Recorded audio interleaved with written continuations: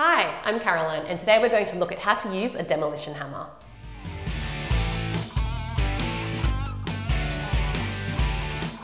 Demolition hammers are normally associated with heavy work, like breaking up concrete or brickwork. But demolition hammers come in a range of sizes, and some of them can do pretty delicate work. In fact, today our Kennards hire expert Cameron will be demonstrating how to remove wall tiles, and this technique can be used for stucco, plaster and render. For this job, we'll need a lightweight hammer that's designed to be used in a horizontal position. This hammer here weighs 7 kilos and it's got 2 handles for a better grip. We also have cordless hammer options. If there are taps or any other fixtures covering the tiles, you'll need to remove these before you begin. There'll also be a fair bit of dust, plaster and tile fragments, so cover up all surfaces with a drop cloth. Make sure that you're protected by using the right safety gear. This means using ear protection, safety glasses, gloves, a dust mask and steel-capped boots. You should also wear clothing that protects your arms and legs from sharp pieces of tiles. You can also use an air cleaner for dusty environments. Handy tip, if you have a beard, a dust mask won't be adequate. You'll need a full face respirator.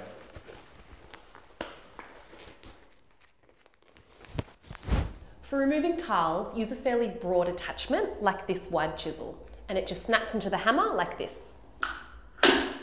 Before you begin, remember to turn off the electricity to the power outlets in the room where you're planning to remove the tiles, as well as at the breaker. This is just in case you hit one of the power outlets with the hammer. If it were live, then it could give you an electric shock. To power the hammer, run an extension cord from another part of the house.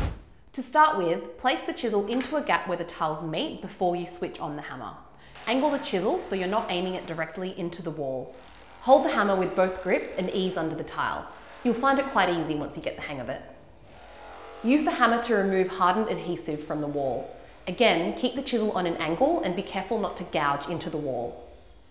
Continue in a methodical fashion until you remove all the tiles and underlying adhesive. Handy tip, if you need to break up concrete slabs, driveways or hard clay, then this heavy-duty hammer is recommended.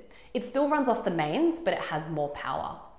For breaking up slabs or brickwork, you need a more pointed attachment like this one. To install the attachment, just open the lock chuck, slide the attachment in, and close the lock chuck. If you find asbestos beneath the tiles or in a wall cavity, stop work immediately. Get in touch with your local council to find out how to remove asbestos safely. If you find electrical wiring, call an electrician to advise on how to continue. Using a demolition hammer gets the job done easily.